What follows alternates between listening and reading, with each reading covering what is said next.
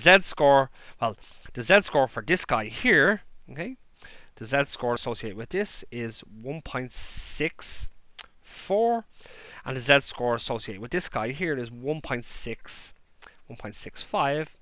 The z-score I require is halfway between these two, so the z that I require is equal to 1.64 plus 1.65 divided by 2, which gives us a value of 1.645 is my z-score. So what we now know is this, is that a z-score of so z is equal to 1.645 has 0.95 of the area to the left hand side, okay, which means it has 5% of the area to the right hand side. So this z-score here now is 1.645, and this one over here through symmetry is minus 1.645. So now we're nearly there, okay? So we've just actually identified, yeah, that the z-score that we require, that the z, okay, is actually equal to 1.645. So now we have all of our parameters and our statistics that we can feed into this particular formula, okay? So now we can calculate our confidence interval.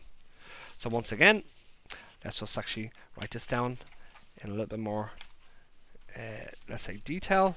Okay, our parameters are x bar is equal to 495, the sample size is equal to 24, the population standard deviation is 7 mils, and the z-score for 90% confidence interval is 1.645. So our 90% confidence interval,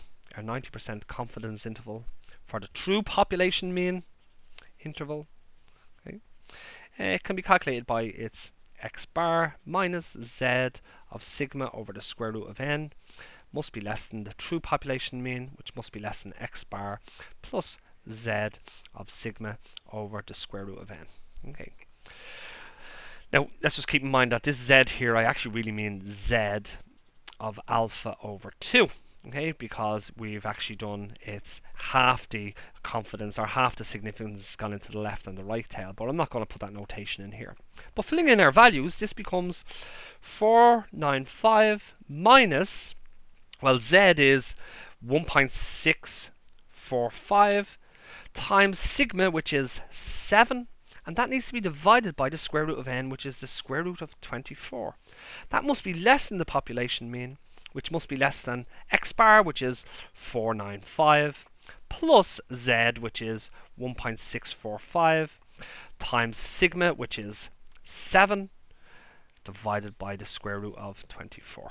Okay, now what we'll do is we'll do this calculation in stages. You can actually see that this particular quantity here, okay, that this quantity here is the same as this quantity here. So we'll just do this calculation.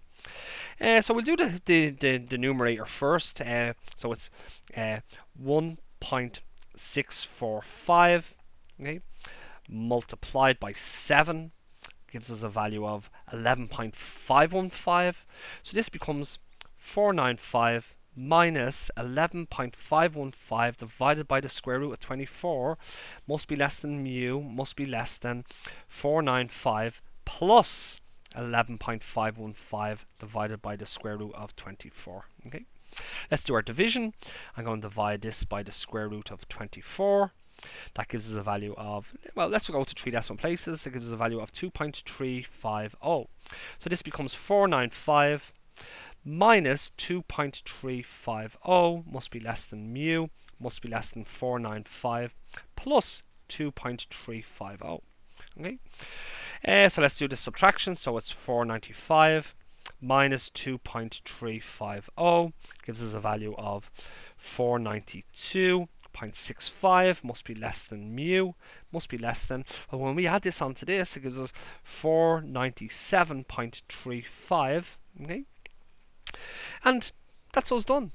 So what we've actually effectively done is this, is that we've calculated a lower bound, 492.65 mils, and we've calculated an upper bound, 497.35 mils, okay?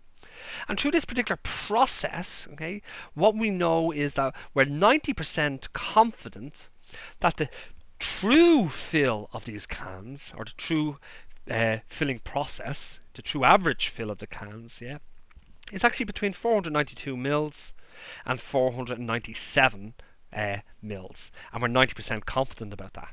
But let's just keep in mind that we could be wrong.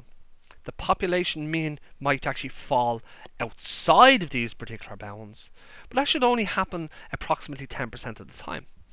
So from an interval perspective, from the interval, what we're saying is this, is that we have 492.65 and we have 497.35. We're saying that we've got a 90% confidence, yeah, okay, that the true mean of the population is between these two values. Okay, but we might be wrong. Okay, the true mean could still reside out here. Okay, but it should only reside out here. Okay, in these particular regions, approximately 10% of the time. Okay. So guys, hopefully this was somewhat intuitive. Now in this particular example, we constructed a 90% confidence interval where we knew what the population standard deviation was. Okay. In another video we'll do the same calculation, but this time we will assume that we don't know the population standard deviation, and we'll estimate the population standard deviation using the sample standard deviation. Now in one of our previous videos we have already shown that the sample standard deviation, that its expected value, or sorry, more importantly, that the sample standard deviation is an unbiased estimator of the population standard deviation, so we can actually make that swap out. So guys, this was Jonathan Lambert with the Mathematics Development and Support Service at the National College of Ireland, and I hope this video detailing how to construct a 90% confidence interval, it was somewhat helpful. Okay, thank you. Bye bye.